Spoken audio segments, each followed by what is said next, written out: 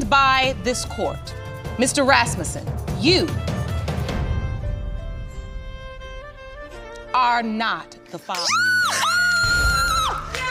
Miss Miller. Be respectful. I'm sorry. Miss Miller. I'm sorry.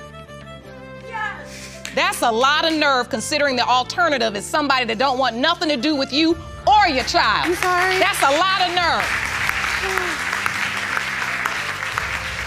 You just showed me where your priorities were right there. I'm sorry. Because I held out hope that you weren't just acting a fool because you so mad at him because he cheated on you that you would cheat your child out of a father. And y'all over here cheering like it's a sport. This is this baby's life.